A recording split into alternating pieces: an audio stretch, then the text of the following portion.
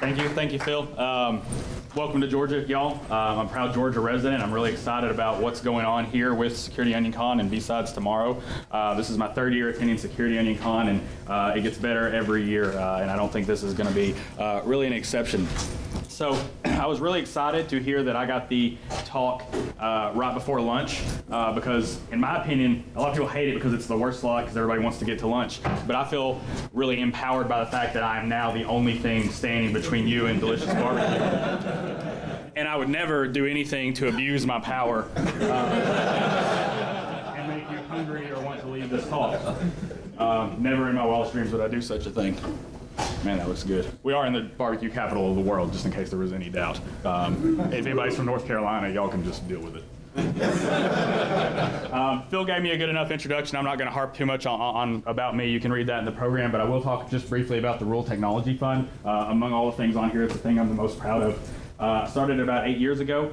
We take rural areas, like those not far from here, like those in Western Kentucky where I'm from, provide them with technology equipment for their classrooms to get people interested in computer security, computer science, things of that nature.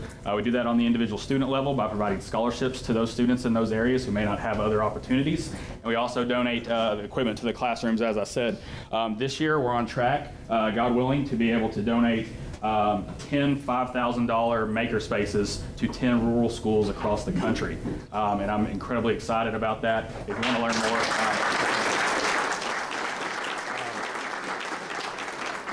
you want to learn more, it's ruraltechfund.org. Talk to me later. There's a lot of ways people can get involved and help. Is your mic on?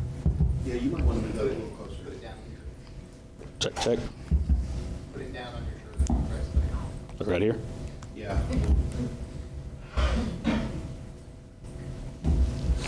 Better? Yeah. Microphones are hard. Okay, so the agenda for today. You see what's on the thing. I want every one of my presentations to be a story, and if this one had a plot, it's more or less talking about why investigations are important. I'm going to start there, and then lessons I've learned from investigating the investigator that can make you a better investigator. Say that 3 times fast. So that's what we're going to go through. I've got a lot of slides. I've probably got an hour and 30 minutes worth of slides for a 45-minute talk, so we'll just get right into it here.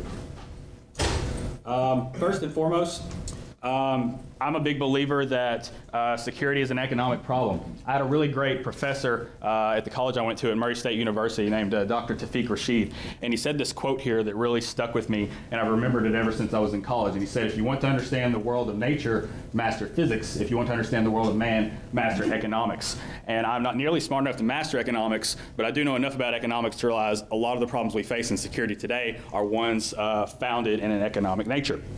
Particularly the fact that the number one rule of economics is this whole supply and demand thing, the seesaw. We have a great demand for security professionals and not nearly enough of a supply of them. That's one of the reasons I'm doing the Rural Technology Fund, is we need a greater supply. Now, that's the problem. The side effect, as you see, is that when expertise costs so much, it drives up the cost of everything else, right? And that's why only your Fortune 500s can really afford to play the game and hire enough people to do security really properly in a lot of cases. Your little guys are really not enabled to do that really well, and that's a problem. So when your people cost more, your services cost more, and your products cost more, and it's a bad situation for everybody. The old mantra is you want to increase the cost of attacking your network for the attacker. The flip side of that is you want to decrease the cost for the defender, and when those are really highly imbalanced, you're going to have a bad day, right? So that's what I think a lot of the problem is. Now, when you think about the evolution of network security monitoring, and I've presented this before, I generally think it's kind of evolved in 3 primary steps, right? 10 to 20 years ago, we were in this era of detection where people realized they could watch the network and find bad things happening. And that was great. Everybody loved it. Networks were small. Put snort on it. It's your main egress point. Capture all the traffic. You're having a good time. Capture as much traffic as possible. And that worked great until networks got much bigger and much faster and attacks got a lot more diverse, and it didn't work so well. A lot of companies are still kind of in this detection era. I think most people fall in the collection era, which is where I think most people are right now, and it's generally a sense of, I need to be smarter about what data I'm collecting. what I'm looking for, where I'm looking at it. I'm not just going to collect everything at the egress point. I'm going to map where my sensitive assets are, collect things at the choke points above those, maybe start there, start thinking about risk and mapping that to what I'm collecting and building my detection strategy around that. So it's being smarter about it. Now, a lot of people are moving into this third era, and that's where I think we're really kind of just broaching now, and this is this analysis era. This is the part where we have really good collection, we're collecting really efficiently or really quickly. We have really good detection in a lot of ways, but what happens after the alert is generated? When you have an analyst with hands on keyboard, what does he do? And part of the big economic problem is when you're paying these analysts a whole lot of money and they're not very efficient at taking the alert and getting to a resolution, it only expands the economic problem. And we're in a situation right now where security is kind of this nascent profession, and even the folks who are really, really good at it are not good at explaining why they're good at it. I happen to work with a lot of really, really great analysts, and if you ask them, how did you figure out this bad thing led to this other bad thing, they can't always tell you why. Right? They can tell you, well, here's the data, here's what the attacker did, but they can't tell you how they got to that answer. Right? And that's a problem. That's a huge problem when we're in a field and the knowledge is all so tacit. How are we supposed to train people to be good analysts when we can't necessarily explain how we as experts do it? And I'm looking at a whole bunch of experts right now, and I think if you all kind of asked yourself how I do some of the things I do, you might have a really hard time explaining it, and that's a bit of a problem. Now, the good thing is that problem's not necessarily unique to us, right? Every thought-based profession kind of goes to this point in time where they realize they're not good at thinking about thinking. We call it metacognition. They're not good at understanding metacognition and how they think about the big challenges in their industry, right? I put on here that ours is coming, that our cognitive revolution, our cognitive crisis is kind of coming, and I think it's here, quite honestly, for many people, and for those who haven't experienced that, they soon will.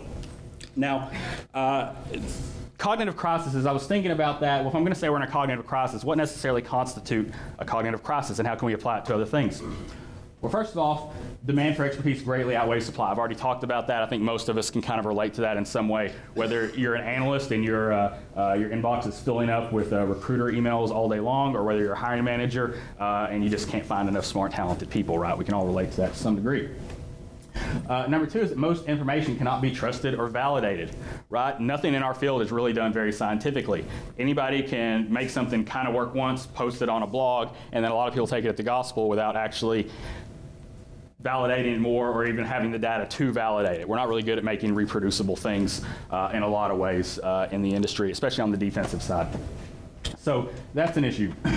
Inability to mobilize and tackle big systemic problems, right? The one that comes to mind right now is ransomware, right? Ransomware is probably the biggest problem most of your little guys are facing.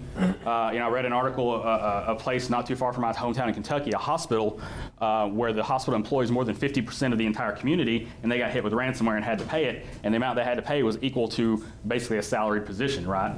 And that has long-term tangible impacts on these communities.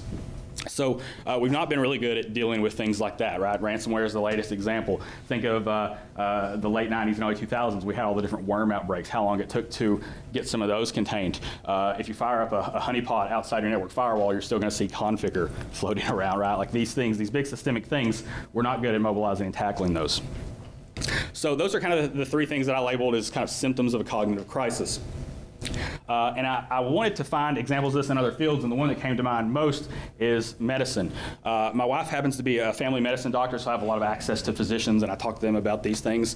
And I went to them and laid out these three things, and they said, let's have a conversation about the history of medicine, how these things apply.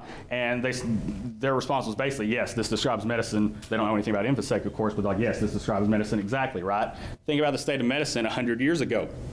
The demand for expertise greatly outweighed supply. You may have to go 100 miles down the road to even find a doctor, right? Small communities just didn't have doctors at all. Most information cannot be trusted or validated because there was no scientific method that was really employed kind of in a systematic manner. There were no medical journals, things of that nature. That's where you get into cases where people would say, if you had an ulcer, you should drink milk because that will make it better. Of course, we now know, actually only as recently as maybe 20 years ago, that milk actually makes ulcers worse. Right, and those things are going on all the time. And then the inability to mobilize and tackle big systemic issues, and that's where your plagues and your big disease outbreaks come out. And back in those days, Black Plague, things like that. That's why a third of Europe gets killed, is because there's no way to mobilize and handle these big systemic issues, right? So the same thing that's happening here is happening in other fields. So what do you do about it? Well, the first thing you kind of really do is have to realize if you have a cognitive crisis, you need to have a cognitive revolution, so to speak. You need to better understand, as I said, metacognition and thinking about how you think. And I think there's three main things you can do there. Number one is to understand the process used to perform investigations and draw conclusions. You have to be able to study the investigative process. From there, there's two other things you can do: develop repeatable methods and develop training. We really got to start with the first one, right? And that's what the rest of this talk about, is really that first one, is understanding the investigation process. Now, in investigation, I really, and this is kind of where the name of the talk comes from, is kind of a labyrinth, right? You're presented with a piece of information, you make a decision. I'm going to do this, I'm going to look at this. From there, you make another decision. And this just spans out to you've made all these decisions, and every previous decision affects the next one. So the bad part is the defender in a labyrinth, right? Eventually you get to the leprechaun in the middle, or you escape from it, or whatever you're going to do. And you know what you're doing is the right thing. As a defender, we often don't know, right? If we are investigating something, we think it's nothing. It may be a while before we know if we're wrong, and it may be when the name of our company is plastered on CNN or something like that, and that's not fun for anybody. So it's definitely a bit of a maze, and it gets even more so when you picture the fact that, I mean, just look at all these different options. These are all just different types of data you can go to when you have a very simple input, right? And you can investigate a hostile host, start with the network data, move to the host data, look at PCAP, look at Windows security logs. There's just so many ways to go. So how do you study this, right? That's the biggest problem, is how do you study how an investigator approaches these types of things? So that's what I set out to look at. Now, my two main goals were, with an analyst, right, we want to be cost effective, and the way you do that is you increase accuracy and you decrease the time it takes to investigate things. One of the reasons we have an economic problem with analysis is it takes a long time to investigate anything, even for the experts in a lot of cases. We want to get past that. So how do you study human thought?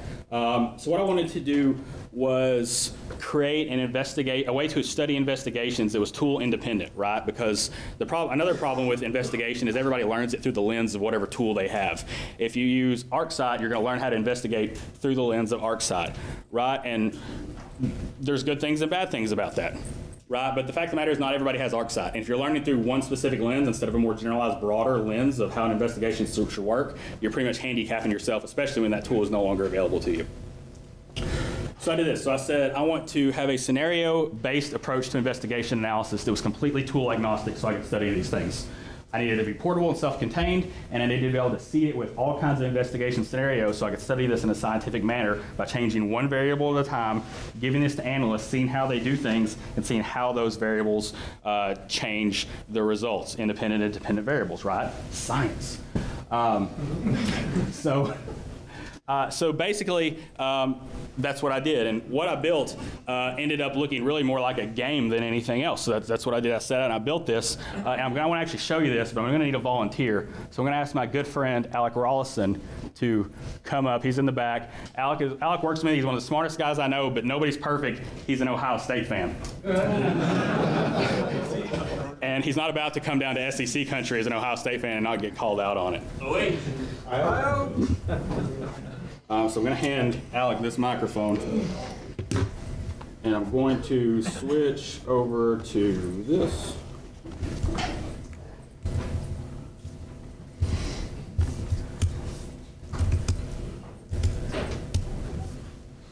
I may drag that somewhere.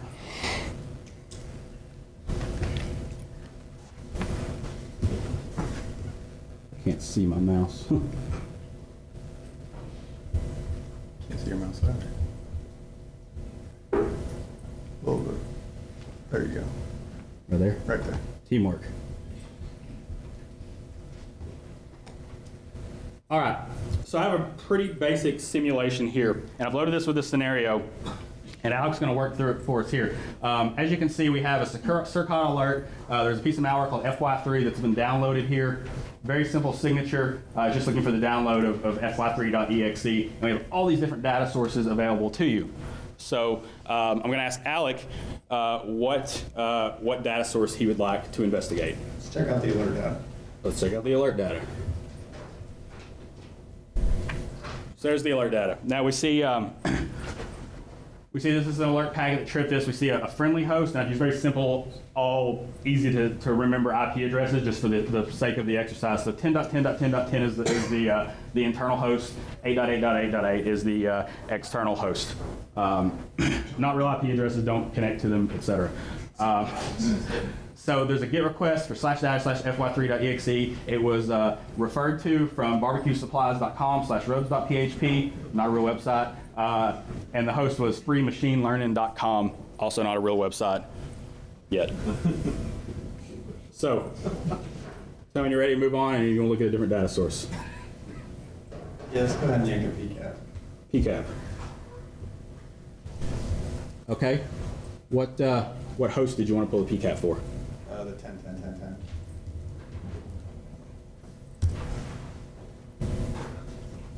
Okay. So we've got two conversations. Only one is on the screen right here, and it's the only one that really matters for this purpose, so I'm just going to leave that there. So we see here, we've got the GET request, we've got an HTTP OK, and we've got a file that was downloaded. For simplicity, it just calls the MD5 of it just file 1, so that's the signifier of the file. What next? Well, let's check out some OSINT for that MD5. Okay. We have OSINT information. File hash, okay. So we just called it file 1. Yep. So it looks like the file hash was found on virus total 40 of 42 detections. It's the FY3 adware. So it does look like it's malicious, or at least is adware. Let's go ahead and pull some AV logs for that host. AV logs, okay. 7.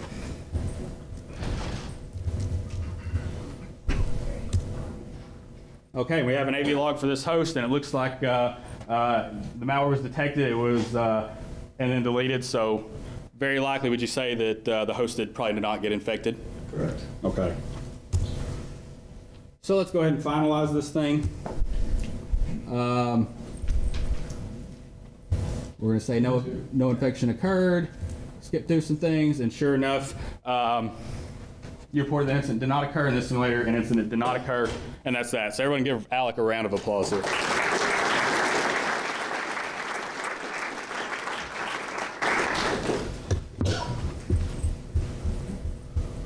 So,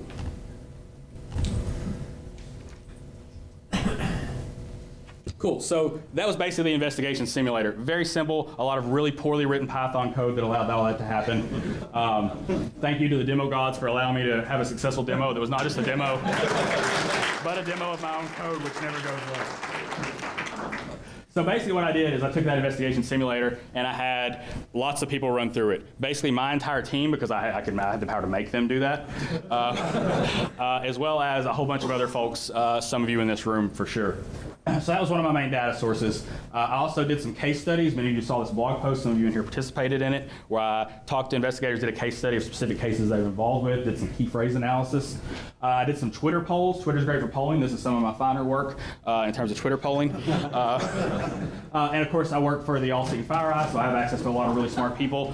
And I talked to a lot of those guys and got their opinions and utilized their expertise in some of this research. So for what little time I have left here, I'm going to talk about basically that research and some of the findings. It's worth noting in this case, the compromise I did was not the scenario you just saw that was used in some of these, but the main one looked like this. I'm not going to go through it in detail, but it's a very common exploit kit type infection where you go to a site that's legit, get redirected to a malicious site, pull down some bad stuff that exploits something and pulls down some more bad stuff, etc. Ransomware happens, C2 happens, and so on. Not important really. So, and this is where I want some audience participation. Everybody raise your hand for me real quick. Get limbered up here. Okay, put them all down. Everybody's really ready for lunch, I can tell. So what data did an analyst look at first? So I'll tell you there were 3 things, and you saw the different data types there. There were 3 things that really only anybody ever looked at first. They were packet capture, OSINT data, and flow data. Raise your hands who thinks OSINT data was looked at more first. Just a couple. Who thinks flow data was looked at first? A few. And PCAP? Yeah, so that's a pretty good, that was about a pretty even distribution compared to what I actually saw. 72% looked at PCAP and the rest was divided between the other two. Now that's not too surprising to me. What was interesting was I took this question and I did a poll, both internally with some folks in FireEye and externally on Twitter. And the reported, what people said they would look at, given a generic type of investigation, was a little distributed a lot differently. So a lot of people said they would look at PCAP or at these other things first, but they actually still resorted to PCAP with it being available. So that data suggests a few things. I don't call them conclusions because I don't think it's super conclusive, but I think they do suggest that, of course, analysts prefer a higher context data set, not revolutionary, and that's even if other data sets are available and even if lower context data sets can lead to a resolution. Scenario was designed such that you could look at, you didn't have to look at the PCAP to solve the problem and come to a conclusion in the case of this investigation, right? And then the last one, of course, as I've stated before, analysts don't fully understand their own techniques because they're oftentimes reporting things that are not necessarily in sync with what they do in practice. So did the first move affect analysis speed? So based upon what they chose first, did it affect how fast they got from initial alert to alert closure?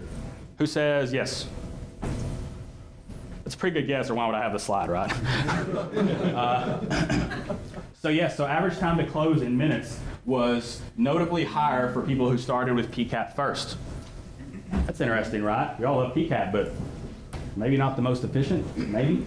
So I went ahead and weighted this too. I mean, with the investigation simulator, you had just as easy access to any data source, whereas in reality, if you're looking at PCAP, it's going to take you longer to look at that because you have to go out and get it, filter it, pull it back down. It's going to take you longer to look at PCAP than it is flow, and longer to look at flow than it is OSINT in a lot of cases. So I weighted these, and that really just kind of expanded and made the difference between the two even starker because PCAP takes longer to access and look at there. So that suggests that while PCAP provides richer context, it may slow down the investigation if that's where you start, which is kind of similar to some of my experience anecdotally and useful, I think, as well. So another thing, so PCAP is very context-rich, provides a lot of really good value. But what happens when you replace PCAP data with BRO data, right? It's a lot of the same stuff, but it's organized a lot better, right? It takes out a lot of the stuff you really want to know. So this is what we just talked about, what I observed with PCAP as far as first move. Like, what was your first move? With BRO, a lot less people looked at BRO when there was no, I took out PCAP, put BRO in its place, a lot less people looked at BRO data right off the bat than they did with PCAP. So that's interesting.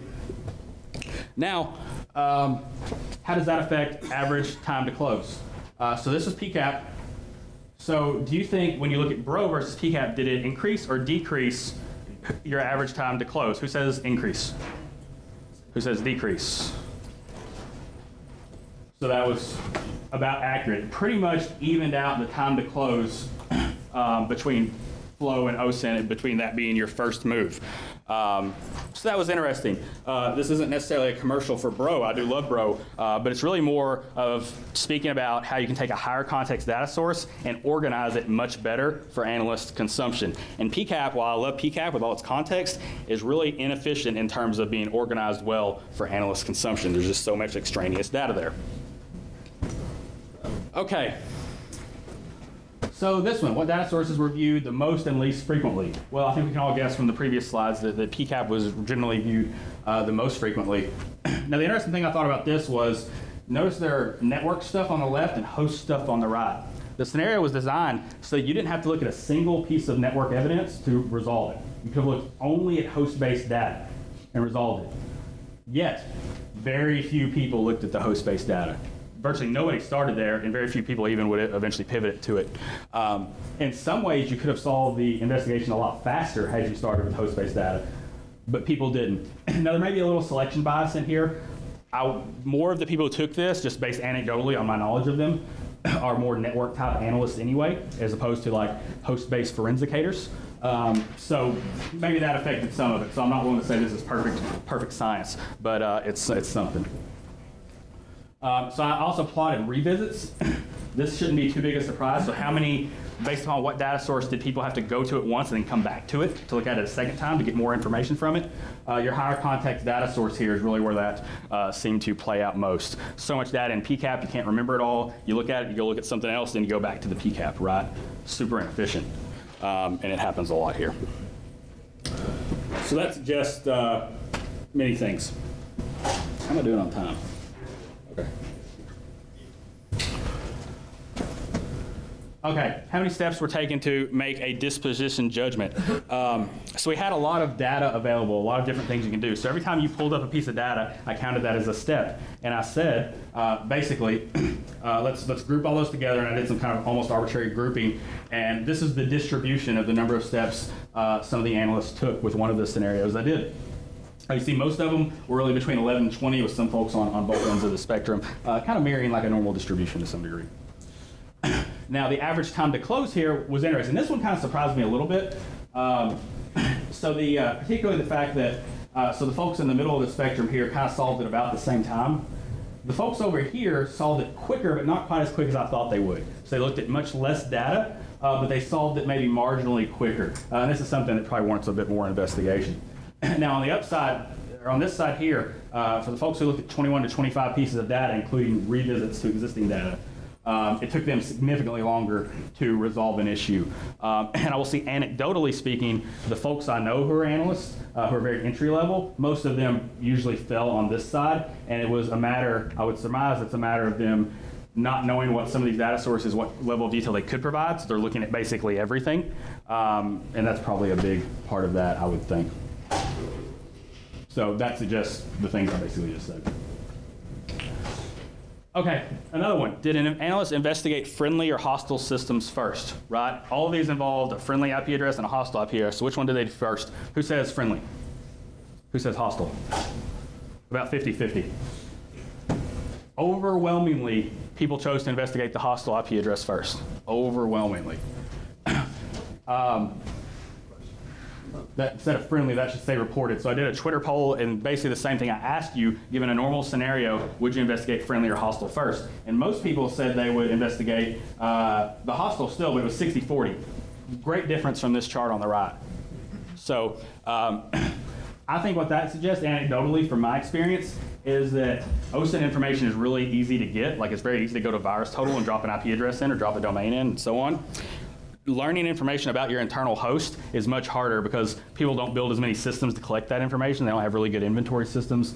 How many people are actually just going to pull a ton of PCAP or a ton of flow and look through a host data? It's a lot harder to do. So I think people have kind of been conditioned to look at the potentially hostile hosts first. Plus, there's the whole element of mystery, right? Like it's this thing that I don't control, so I'm going to assume it's bad and try to dig into that, right? So I think that has a little something to do with it there. So this one's a little more nebulous. When you have an alert, you really have two options. You can take that alert and do everything you can, look through evidence to try to prove that what they said happened actually happened, or you can try to disprove it. You can say, ask questions and find answers such that I'm going to try to disprove this so I know it didn't happen. People overwhelmingly sought to prove out their hypothesis that an alert presents as opposed to disprove it. I thought that was pretty interesting, particularly because the folks who chose to prove versus disprove, they took twice as long to solve it as those who disprove it. So the trick is with most investigations, not all of them, but most, if you have a way to disprove it, it's usually much quicker to disprove something than it is to prove it, right? Because you don't have to disprove it once. And if you want to prove it, you may have to collect a whole wealth of evidence and look at all these different things. Did something download a Flash exploit? Well, you could go look at all the stuff that might happen after that, or you can just look to see if the thing's running Flash, right? And I think I have some extra stuff. We're actually going to wrap it up there. So I don't want to hold you guys up from lunch too much, so I'll take questions after. If someone wants to find me, I'll be around. But feel free, I'll take these slides and I'll post them. This is not always the best way to present super detailed data like this, but there's going to be an accompanying blog post that actually puts this all out there, including all the source data I have. So that's all going to be out there. So for those of you who want to validate, retry, do your own thing, it's all going to be out there as well. So that's all I got. Thank y'all.